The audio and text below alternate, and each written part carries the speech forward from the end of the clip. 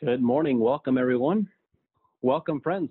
Welcome to the Advancing Eco-Agriculture webinar on managing plant nutrition at reproductive critical points of influence. In the conversation today, we want to talk about why plants don't achieve their full genetic potential and how we can manage nutrition at specific stages of plant development to produce much larger quantities of seed or grain or fruit, and to achieve more of what the plants are really capable of. I'd like to thank the team at AEA for hosting this webinar, for putting it together, and particularly for Anna, a big thank you to you for all the work that you do and putting these webinars together, and all the great work that you do at AEA. So thank you, and thanks to the entire team, because it is really together as a team that we're able to continue learning new things, putting new ideas together, and then sharing them with everyone. So it takes all of us working together, and really enjoy working with each one of you. And I also enjoy hosting these webinars and the interactions that I get from all of you as the audience. So your questions and your dialogue are important to having this be a good discussion, a good exchange. And if you have any questions at any point about the topics or the points that I'm attempting to describe, feel free to type a question in the Q&A box down below at the bottom of your screen. And I'm not really able to see those questions when I'm doing a screen share and sharing a slide deck. But as soon as I get through the slide deck, I'll be doing about a 20 or 25-minute presentation, and then I'll switch to Q&A and answer any questions that you might have. So thank you for joining us, and I hope you find the discussion useful and helpful. I'm sure that you will.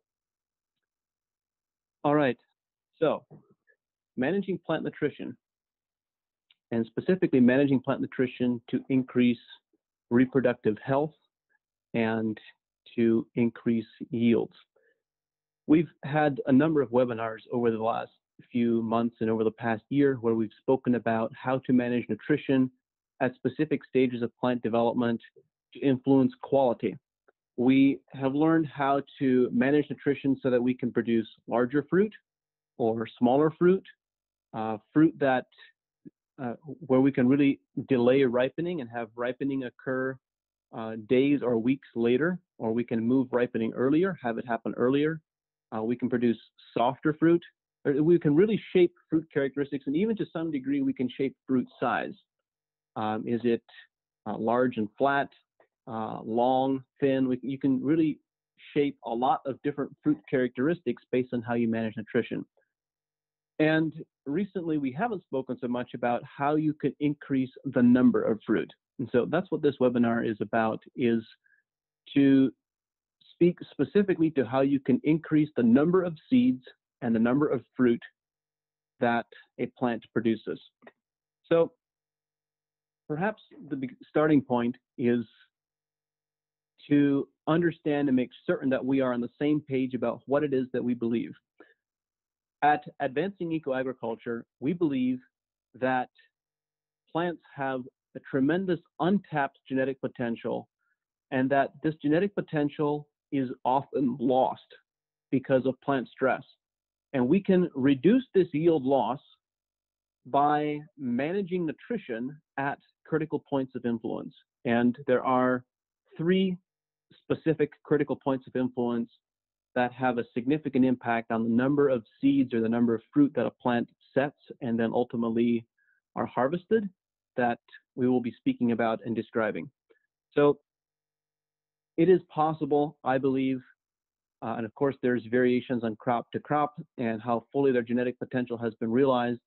But for many of our reproductive crops, this conversation, of course, is not relevant for vegetative crops where we're harvesting plant vegetation such as kale and spinach and alfalfa. But for our reproductive crops, grain crops, tree fruit, and vegetables such as tomatoes, it is very common for us to observe plants that have a very strong blossom load, but perhaps only 20 to 30% of those blossoms are actually harvested as fruit. And that is fundamentally a nutrition problem. It's not a genetics problem, because the genetics are already expressing that they have the genetic capacity to set that number of fruit. The only question is, can the plant keep that number of fruit and sustain them and support them all the way through to harvest? That is a nutritional problem, not a genetics problem.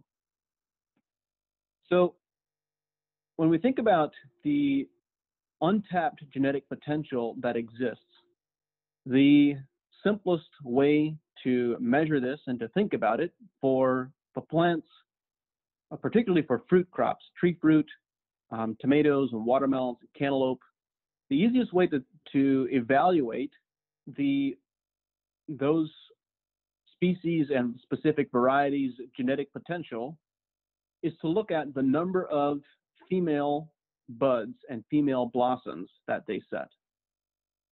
When we think about a cantaloupe crop, it's very common for most cantaloupes today to have somewhere between 20 and 25 female blossoms per plant. But the average yield is only 1.5 melons per plant. So the plant is telling us it has the genetic capacity to produce 20 to 25 melons per plant, but we're harvesting less than 10% of that. When we think about nuts, such as almonds or tree fruit, we know that we can have a genetic capacity to produce a tremendous fruit load, but then the question is, do we have the nutritional capacity to sustain that fruit load, to fill it and to size it and to prevent it from being lost by June drop or whatever the case might be for the various crop that we're speaking about? So there is a tremendous untapped genetic potential, and for many of our crops, when we think about increasing yields, it's not a question really of increasing yields. It's simply a question of preventing those yields from being lost, preventing those melon blossoms from aborting, preventing the nuts from dropping during the June drop period. These are all the different characteristics and things that we need to look at. And the same is true, I've been speaking of fruit and vegetable crops, but the same is true of grains and small grains. When you think of a wheat plant or small grains plant, you can have a significant influence on the number of kernels per head. Some heads are much longer than others. There's variation from year to year, depending on the environment, and climate, and nutrition. And usually, for most wheat crops or most small grain crops, the bottom kernels can be anywhere from the bottom 2 to 4 to 6, sometimes as much as the bottom 8 kernels are not fully filled, and they end up not being harvested. So you are losing anywhere from 10 to 15% of the kernels that plant has already set in an average year, but wasn't able to completely fill and wasn't able to sustain. The same is true of a corn plant. When we think about tip fill, really healthy plants will be able to fill an ear all the way out to the tip. But not only are we speaking about kernel fill and grain fill, but also the capacity to set a larger number of grains and a larger number of seeds per head. So let's get into this. How do we manage this? What do we look at? The question is, why does this yield potential remain unrealized? We see that plants have the capacity to do this, but why don't we get there?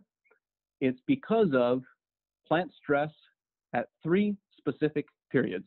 The sequence of these critical points of influence varies depending on whether you're talking about perennial or annual crops.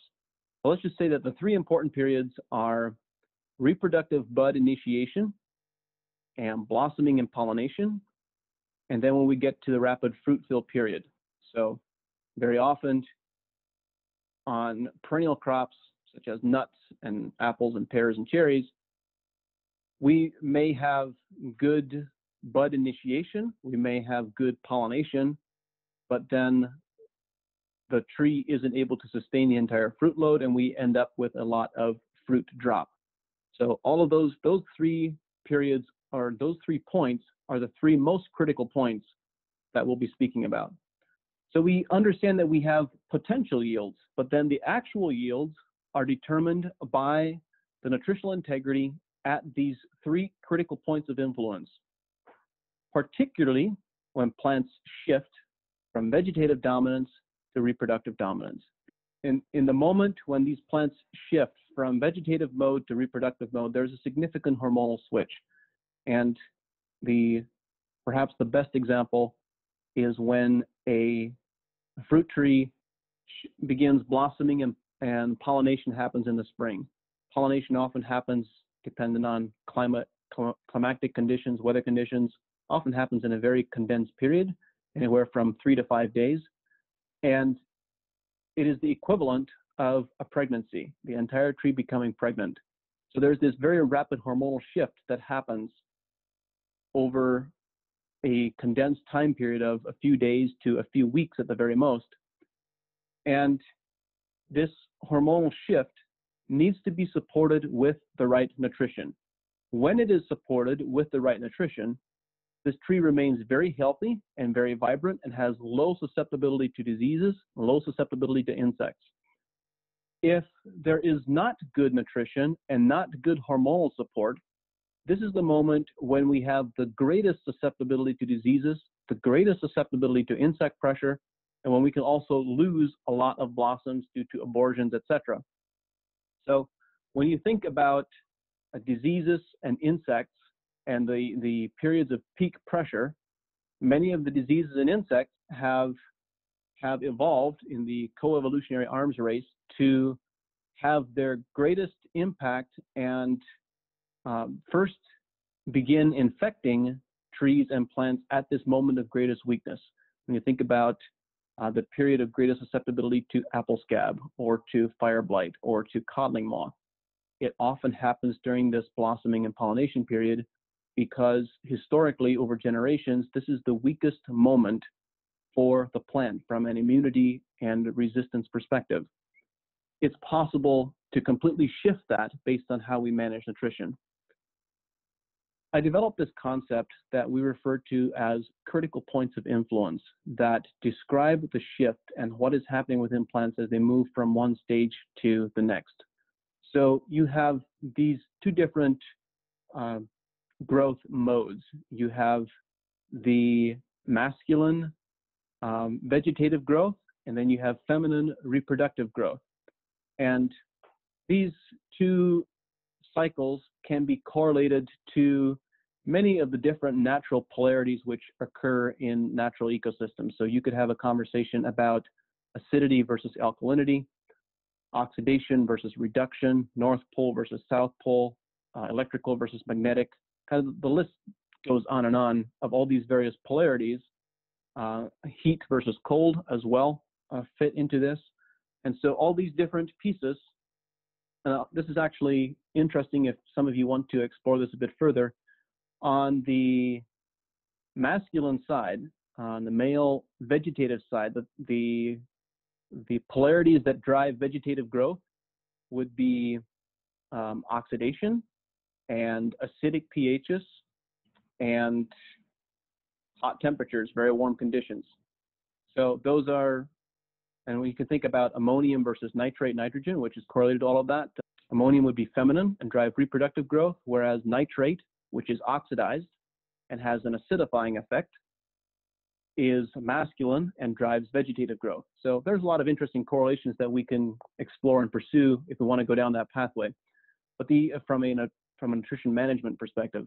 But the interesting part when we think about this shift is that plants constantly have both feminine and masculine energy, both vegetative and reproductive growth is occurring constantly all the time. And our goal and our desire as managers and growers is to manage the shift from one cycle to the next to be as smooth as possible. So as you can see here, I described that critical points of influence occur when the hormone balance shifts from reproductive dominance to vegetative dominance. This, of course, we don't have enough time to really get into a conversation about the specific plant hormones that are involved, cytokinins versus auxins and gibberellins, etc. Cytokinins and auxins are two that play a very key role in managing this shift in this interaction.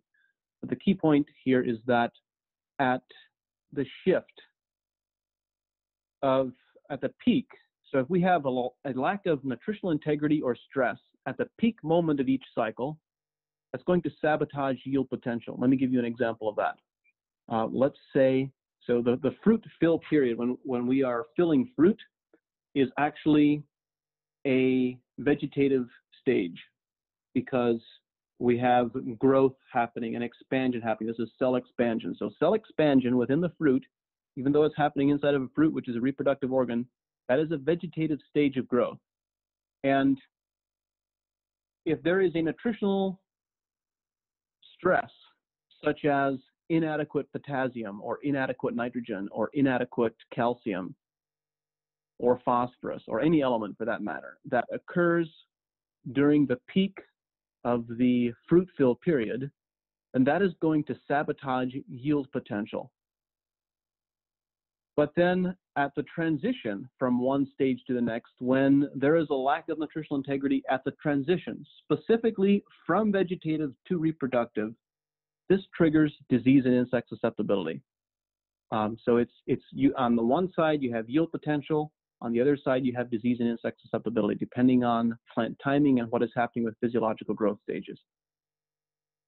For most crops, there are these 5 critical points of influence, some of which are connected with vegetative and some with reproductive growth stages, that have an exceptional impact on the yield and quality of the crop that is actually harvested.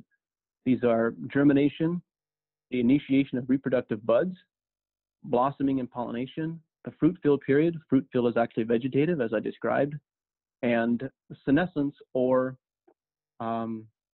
seed fill, seed maturity. And then the 3 that have an outsized impact on the yield that we actually harvest is the 3 in the center, number 2, 3, and 4, reproductive bud initiation, blossoming, pollination, and fruit fill. These are the 3 that I want to focus the rest of my discussion and conversation on, because they're the ones that have the biggest impact and the biggest influence. So when we think about nutrition management, I put this diagram together to try to illustrate how we think about managing reproductive versus vegetative energy, managing nutrition at these critical points of influence. Here's the general idea. On the left side of this chart, we have all of those influences which are a result of reproductive dominance. So when you have a plant that is cytokinin dominant and is dominated by feminine or female energy, then you'll have a plant that has short, tight internode spacing. You'll have leaves that tend to be very wide and relatively short. You have very strong pollination, where most of the blossoms successfully pollinate. And you'll have more reproductive buds as well as larger reproductive buds. You'll have larger root systems, and you'll have a very uniform reproductive bud size. This is one of the things that we've observed, is that as plants become healthier and healthier, and we have strong reproductive bud dominance, you'll see less size difference between the primary blossom and the secondary blossom, or blossoms. So in cantaloupe and melons, we speak about the crown bloom. In apples, we talk about the king blossom. There's different words that are used to describe these for different fruit, but for many fruit, you have this primary or a few stronger blossoms and flowers, followed by additional flowers that are not as strong. When plants become really healthy and they have very strong reproductive dominance, that difference disappears.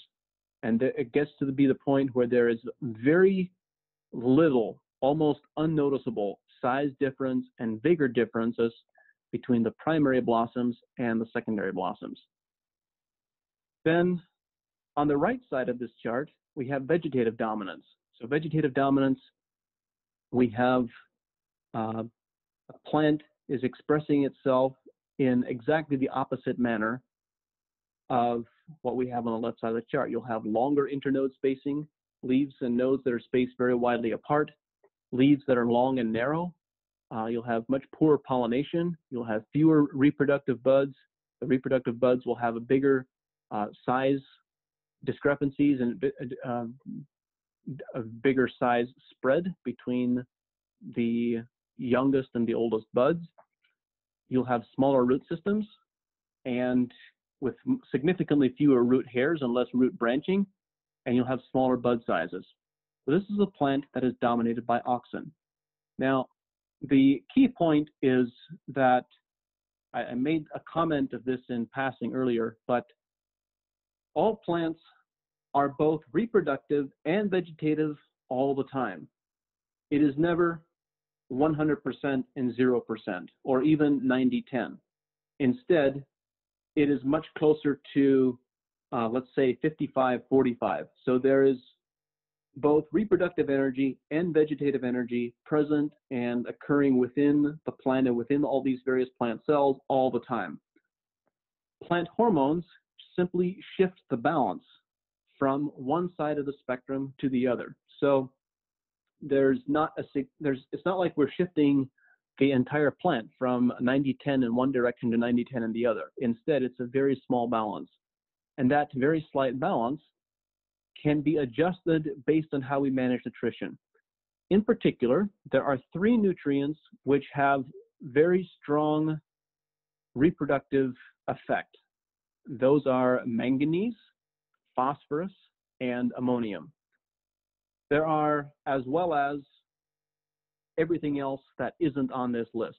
So there's this long list of magnesium and zinc and copper, boron, etc. You can come up with quite an extensive list of nutrients that we haven't mentioned that aren't listed on this chart.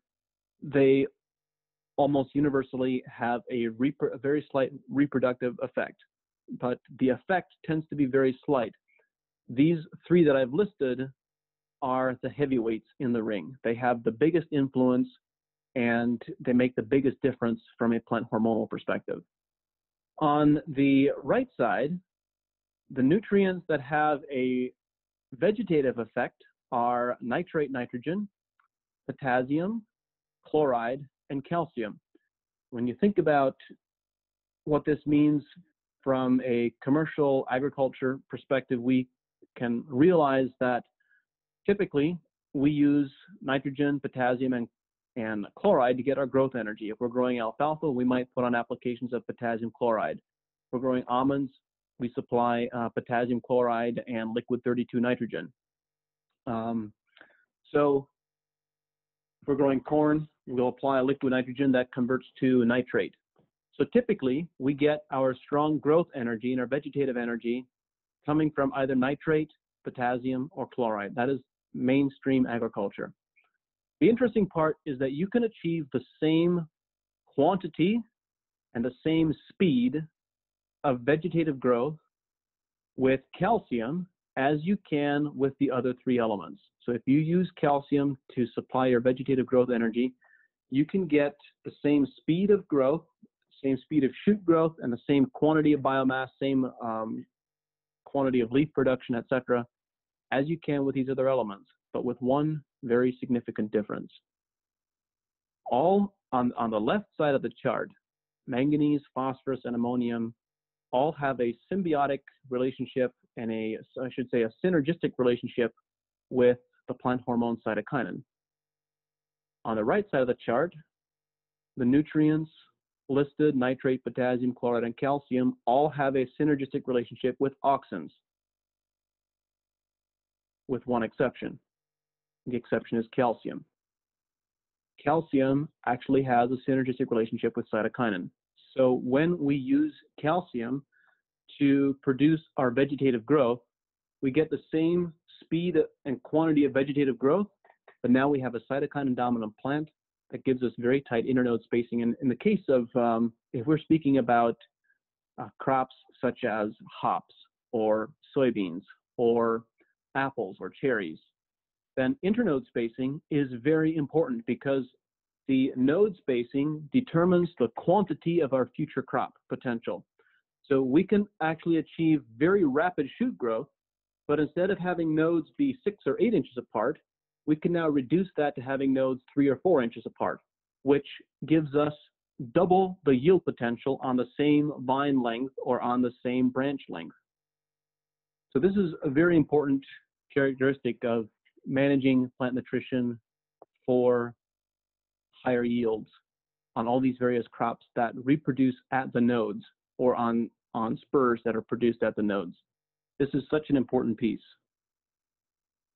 I believe that if growers did this one thing, if they began producing crops using calcium to get their vegetative growth energy instead of nitrate or potassium, they would reduce their insect and pest pressure by greater than 50%, and they would increase yields by greater than 20% by doing nothing else, if they just managed calcium differently. And the key to managing calcium effectively is that calcium needs to come from the soil. You cannot produce this effect with foliar applications. Calcium needs to come from the soil and flow up into the plant through the xylem, which means that we need to have good soil supply of calcium every single day, every 24 hours through the growing season. And if one day the calcium supply is not adequate, that's the day that the entire system starts falling apart and we get greater disease and insect susceptibility and potentially reduced yields as well. So let's think specifically about some of these critical points of influence and specific nutrients that are required. Nutrients that are required for reproductive bud initiation. The critical point of reproductive bud initiation, we haven't the time to describe. I know we have growers here on the webinar and many who will be listening to it who have a broad range of different crops: corn, small grains, soybeans, berry crops, tree fruit, nuts, etc. You need to know when the reproductive bud initiation period happens for you and for your crop, because it's completely different for these various crops. On some crops, such as cantaloupe and melons, it happens when it happens. First of all, it happens much earlier than most people realize. So on a cantaloupe crop, it happens when the seedling forms its second true leaf. So between the first and the second true leaf. And for many growers, unfortunately, if seedlings are being transplanted, they're still in the greenhouse at this point. They're still in the cells and the plug trays. So the initiation of the crown blossom for a cantaloupe plant or for a watermelon plant happens very, very early. For a corn plant, the first bud initiation, reproductive bud initiation for ear development occurs 9 to 11 days after germination. So it happens very early. So the nutrition at that very early stage is going to have a significant impact on the quantity and the size, the vigor, the robustness of reproductive buds that are developed at that point. The nutrients that are required, this is obviously, this reproductive bud initiation is triggered by the plant hormone cytokinin, or the group called cytokinins, and the nutrients which facilitate and drive a greater quantity and greater vigor of buds are manganese, zinc, boron, calcium, phosphorus, and seaweed. Now, I deliberately put seaweed on the bottom of the list instead of on the top of the list. Many people use seaweed at this point. They understand the influence that it has. It has a significant influence, but it doesn't have nearly the influence that these trace minerals do. And I'll describe in just a moment why that is true. When we shift to think about pollination, what nutrients are required for strong pollination? These nutrients is the exact same list as before: manganese, zinc, boron, calcium, phosphorus, seaweed, with the addition of copper. Copper is required for strong pollen tubes and for strong pollen germination and vigor. So these are the nutrients. When you have an adequate supply of these nutrients, if you're working with a crop such as Regina cherries, or a crop that is known to produce a tremendous amount of blossoms but not set a lot of fruit, this will fix that problem. Managing these nutrients will fix the pollination problem to a point where you can rapidly set a very large fruit load on a plant that is known to not yield very well or not to set a lot of fruit. Simply managing nutrition will fix that profile and fix that historical behavior very, very quickly. And there's specific reasons for the functions of all these various trace minerals and elements within the reproductive process. That's too much to get into for the moment, but they each has its role to fill, and the absence of any one of them is going to cause a reduction in bud initiation or a reduction in pollination. Now, I listed seaweed at the bottom of the list. Often, today, there is growing awareness of the impact of cytokinins and auxins and various plant hormones, gibberellins, etc. Many growers are applying these products, and they're applying various plant hormonal products, but with very different results and with very different degrees of effectiveness. Sometimes a grower will apply a product and see a tremendous crop response, and then apply the exact same product on a different field, on a different variety, and get very limited or no response. Why the difference? The exact same product was applied at the exact same time, but we get completely different results. Usually, and there of course are genetics differences and varietal differences as well, which play into this, but usually the differences in performance of plant hormone products is a result of differences in plant nutritional integrity, because plants have the capacity to synthesize all of these different compounds on their own. They can synthesize their own cytokinins, they can synthesize their own auxins, as long as they have adequate levels of zinc and manganese and copper and boron and cobalt and all the key enzyme cofactors that are required to synthesize these hormones. So let's say you have a plant, you have one crop, one block, one field that has a generous supply of all these trace minerals, and all of this has a strong nutritional foundation. You put on a hormonal application there, and you get a tremendous crop response. If you then have a second field which perhaps doesn't have enough zinc or perhaps doesn't have enough manganese, you can put on a hormonal application of cytokinins, for example, or seaweed, and what will happen is the plant absorbs the seaweed, absorbs the cytokinin, it uses some of it,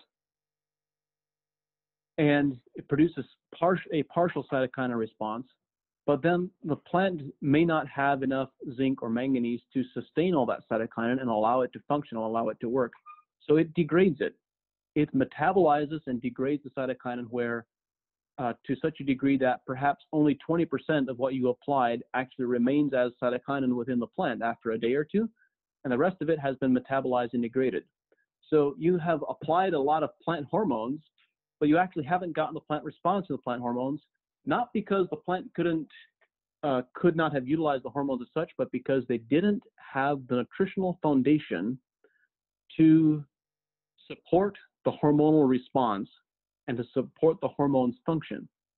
So this is a very important piece. This is why when we think about managing nutrition at these critical points of influence, the important pieces are actually to manage the mineral nutrients themselves rather than to constantly being applying plant hormones. The hormones are effective, yes, but their effect can be amplified many times when they are properly supported with the correct nutrition that is needed as enzyme cofactors to support their functions. One of the keys that I mentioned earlier is how early bud initiation happens for the reproductive buds, how much earlier it is than we often expect. And the same is true for blossoming and pollination. Obviously, we can see that happen visually, so we generally know when that is happening.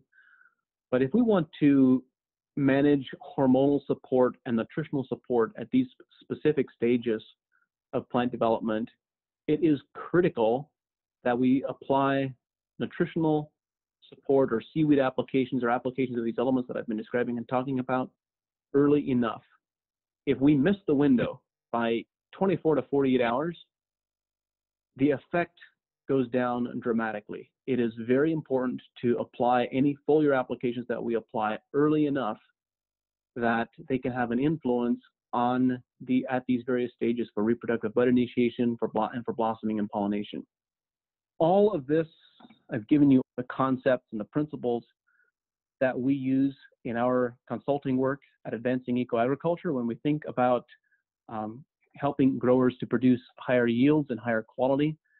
And we historically would often make recommendations for a combination of different products. We would recommend C-stim and rebound manganese, rebound boron, zinc, trace minerals, etc.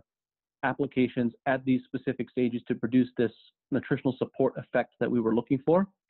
And we got very strong responses from that. When you manage the application timing correctly on plants that have the capacity, like soybeans, for example, or hops, we know that these plants have the capacity to produce a lot more buds than they often do because they're not supported with the right nutrition. I shouldn't say buds. Let's say that they often produce a lot of buds that they don't keep. The blossoms abort, or the fruit aborts, the pod drops off, whatever might be happening. In the case of soybeans, we've been able to observe anywhere from a 30% to an 80% increase in the number of pods per plant from a single foliar application that was applied early enough. If you apply it too late and early enough on beans, in this case is about the third trifoliate, between the third and fourth trifoliate. If we apply it later, we don't get nearly that effect. But what occurred is we set out to produce a blended product that was one product, one container, that would be easy for growers to use and to apply. And that was the genesis of the product that we call Accelerate.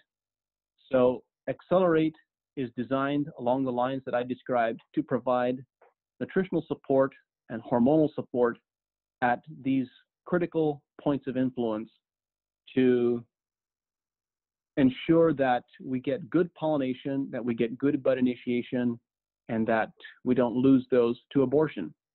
So there's a lot of information available about Accelerate on our website, and would love to have you connect with our team at Advancing Eco-Agriculture to learn more about how to use it, how to apply it, when. And of course, you can take the information in this webinar and try to use just some of the individual minerals themselves directly, and that will certainly have an effect. But what we've learned is that the combination of Accelerate tends to have a much bigger effect than the individual products on their own. So I want to say thank you to all of you for attending so far. I hope this information has been useful and productive. I'm going to switch to Q&A. So if you have any questions that you would like for me to discuss, you can please type them into the Q&A box below, and I'm going to go through these. See that some are already coming in. All right, so we have a question from Jim Porterfield. Hi, Jim. Glad to see you here. For corn, is the 9 to 11 day critical point of influence after germination or after emergence? Jim, it's been a long time since I read the white paper.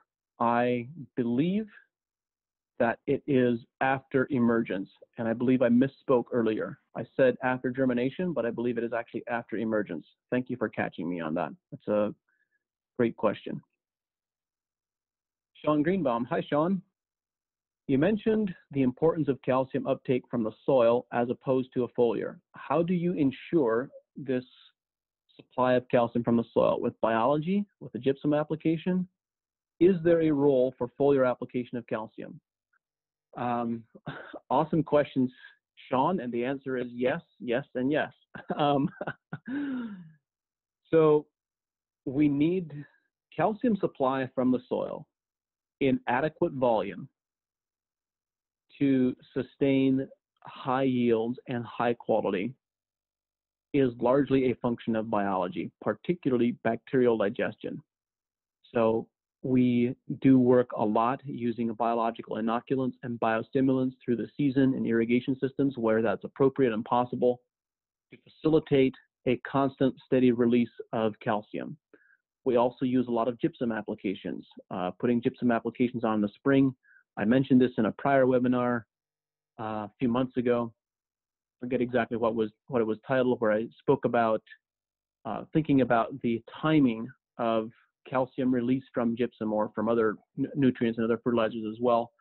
But if I recall correctly, gypsum usually has a peak release about 45 days after application to 90 days after application. So depending on the crop that we're growing and the reproductive period, the fruit fill period, then we want to time our gypsum applications to get the greatest calcium release at in the same time window as the period of greatest plant need. And then, is there a role for foliar application of calcium? Yes, as a Band-Aid. If you don't have enough coming from the soil, and obviously we need, particularly when we're dealing with higher value crops, we do need to produce high quality fruit. And so you can overcome some of the limitations with foliar applications of chelated calcium, but given the sheer quantity and the sheer volume of calcium that plants require, foliar applications are a significant second best. They're valuable, they're useful, we use them a lot, but our goal and our objective is to get soil health and soil biology and soil calcium supply to a point where we no longer need or are not dependent on foliar applications of calcium. Very good questions. Ido Aviani asked the question, hi Ido, what is the best way to apply calcium through fertigation? I'm not quite certain what you are asking in terms of form. We have growers that I think perhaps the most common to apply significant quantities of calcium is to suspend gypsum or solubilize gypsum and put that into the irrigation system. So that is, I think, the most common. And then, of course, in some cases, we also use calcium nitrate, although that isn't, we don't really consider that to be a calcium fertilizer because it doesn't increase calcium concentrations within the plant because of the nitrogen content. I'd say gypsum is the most common source, and then we also use our holocal in fertigation systems, which is a micronized and suspended calcium carbonate that has been chelated and is no longer calcium carbonate by the time it is finished interacting with humic substances, etc. Question here from Murray, does accelerate work on corn as well as on beans or just on soybeans? And the answer is yes. Accelerate works on all crops. So it will work on corn, it'll work on small grains, it'll work on beans. You'll have an effect on all those crops. Now, the key, however, is, the key question is, when do you need to apply it to produce the crop response that you're looking for?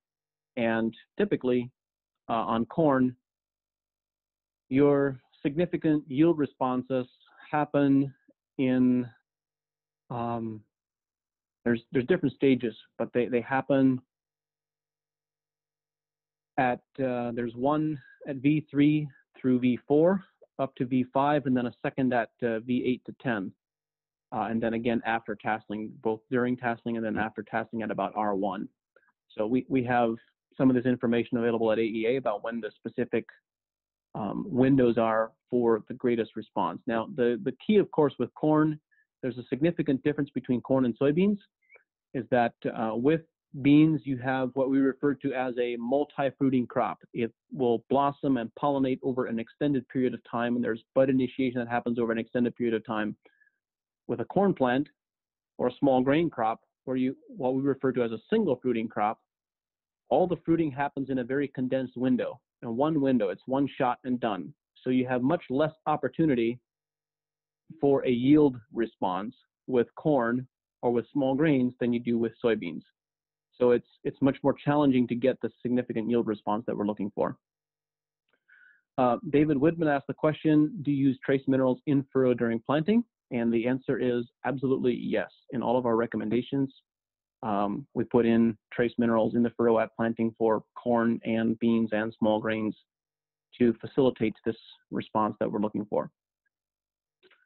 Lady Fogel asked the question, any comments regarding the rapid fruit fill stage? I spoke about the importance of those 3 stages, and then many of my comments were focused on the 2 stages of being bud initiation and pollination, blossoming. And the reason I didn't describe the fruit fill stage more is because I've already spoken about that quite a bit in the past on other webinars.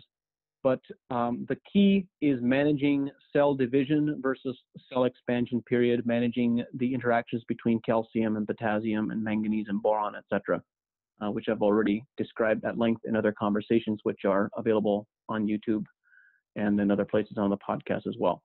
Thanks, Lady. Thanks for asking that question. Glad to see you. James asked the question, I've had sap analysis performed in almonds 2 weeks ago to determine nutrition during bud initiation. To my surprise, my phosphorus levels in the sap were excellent. Should I still consider adding phosphorus now or post-harvest? I still plan on another foliar prior to harvest that will include manganese, zinc, copper, and boron.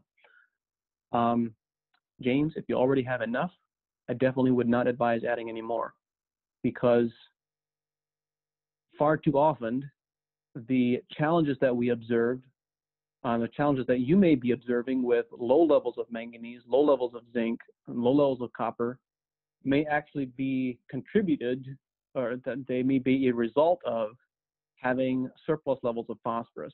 So adding more of something that you already have enough of should not be necessary at all, because you run the risk of having an antagonistic reaction, an antagonistic relationship with other nutrients that are in the system.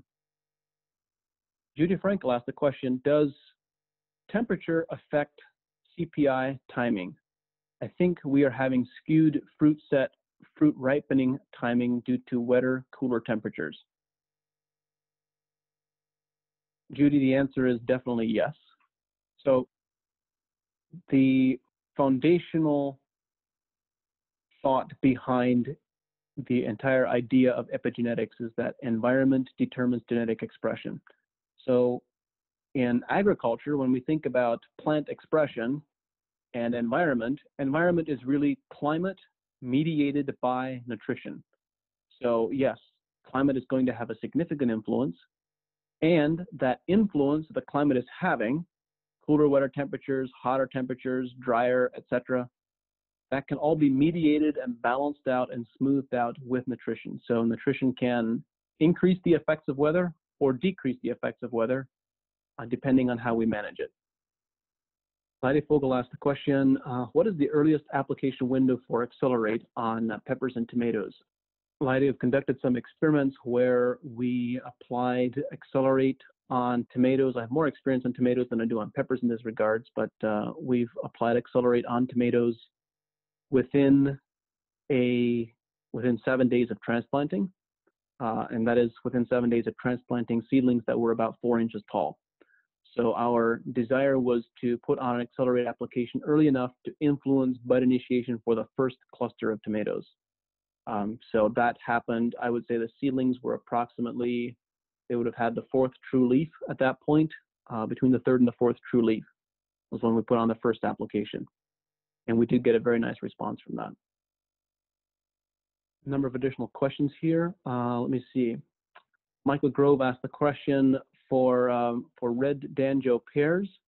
See Eastern tent caterpillars appearing now that fruit is filling.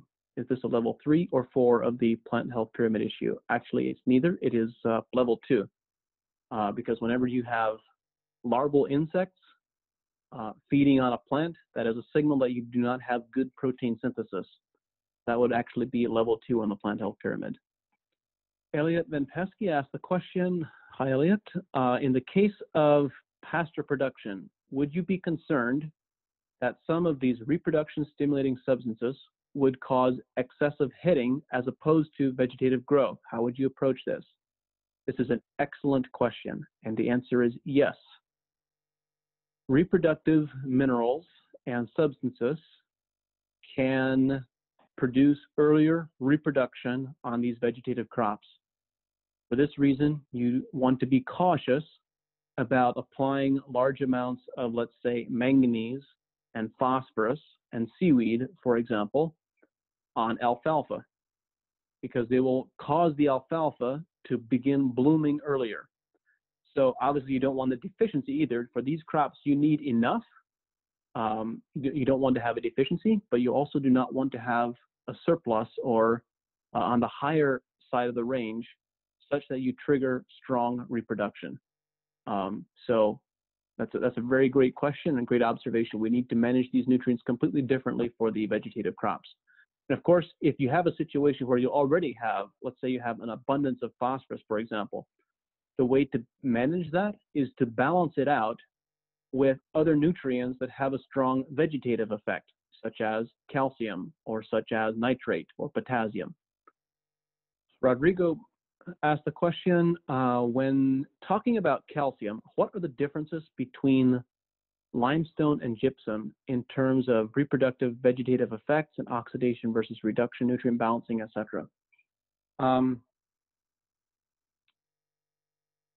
From my understanding, I believe that gypsum, particularly mined gypsum, calcium sulfate anhydride, is relatively neutral. It doesn't have a strong reductive or oxidative effect. I think it's slightly reductive, but only very slightly.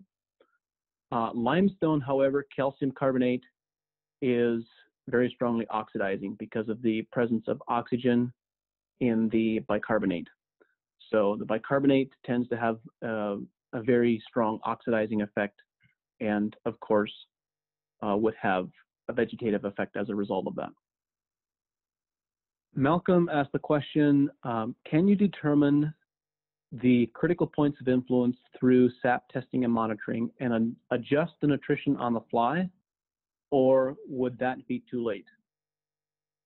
So Malcolm, the answer is that yes, you can use SAP analysis to manage nutrition at these critical points of influence. However, you need to be very proactive.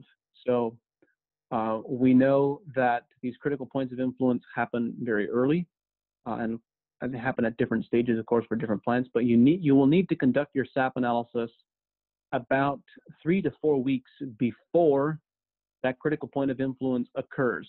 So that gives you time to get the report back and to put on an application of any nutrients that might be necessary.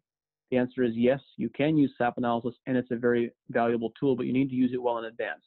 And this is one of the aspects that really attracted us to initially begin using SAP analysis, is because the SAP analysis observes nutrient imbalances 3 to 4 weeks earlier than a tissue analysis does.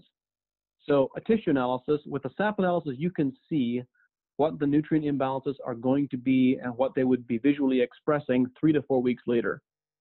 With a tissue analysis, it's already too late.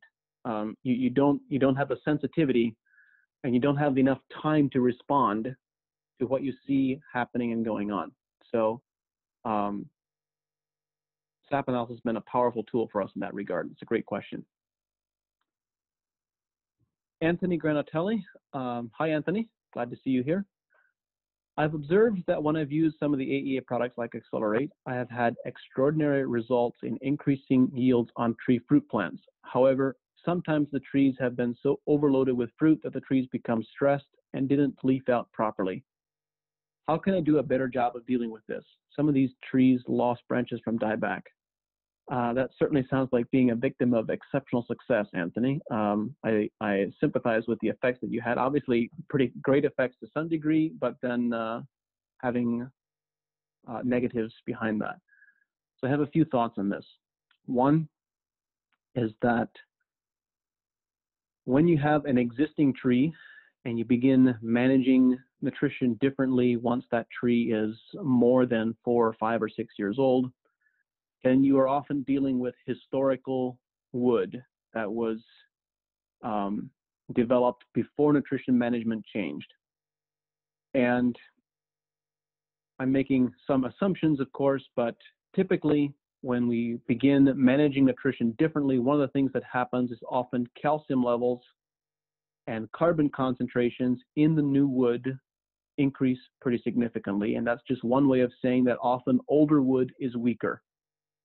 So when you have a tree that from an early age is supported with the right nutrition and has an abundance, a surplus of calcium, has a very high carbon content, what we call high carbon wood, it'll be a lot stronger, have much tighter cells, and be able to sustain a heavier fruit load. So it's possible if you really heavily loaded up trees that were already had wood that was weaker in the past, that they may not have been able to sustain that new level of production. That is certainly something that can happen. And then the other consideration is that when we do have these very heavy fruit loads, you can, obviously in some cases, the branches may need to be physically supported themselves to prevent them from breaking off, which is something that we do on some of our commercial orchards. Actually happens quite a bit on stone fruit and so forth.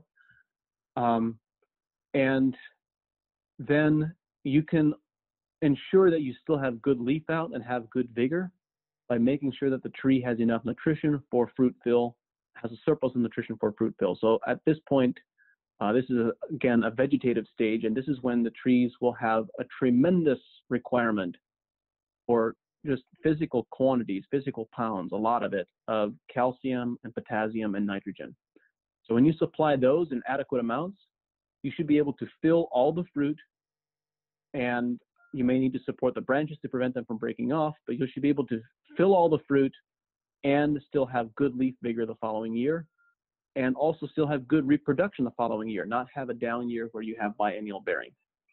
So I'm happy to hear about the success that you've had, and I hope that we can continue to compound that and not have the trees stressed out from such a heavy fruit load.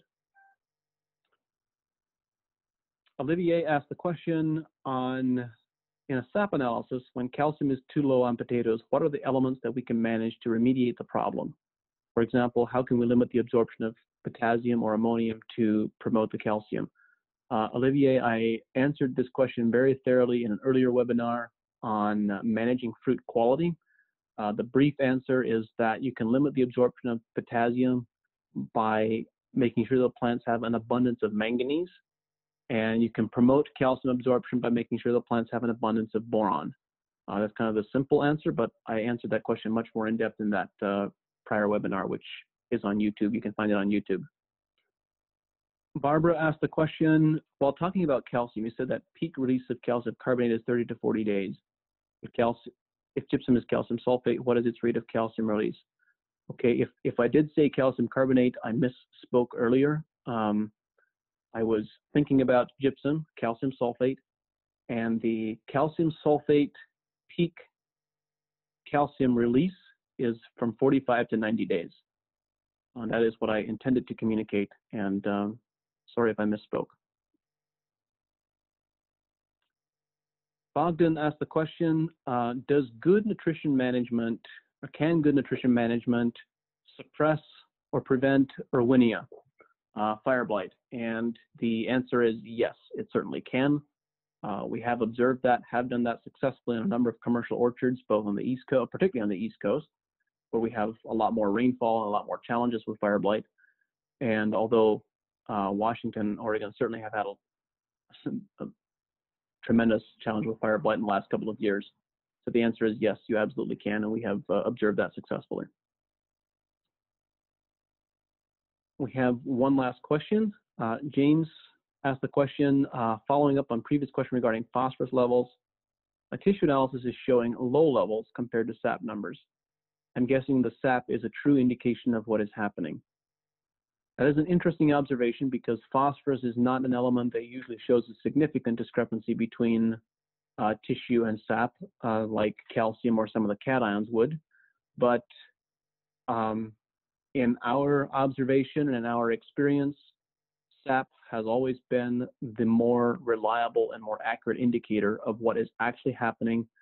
Let's say that it correlates very precisely and very consistently with field observation of how the plants are actually doing, where tissue analysis has not. So we've developed a tremendous confidence in the sap analysis, and I would expect that if we were to dig deeper and do multiple side-by-side comparisons, we would find that the SAP analysis has been more accurate than the tissue analysis. Those are all the questions that have come through. I want to thank all of you for participating. I hope that you found it useful and enjoyable.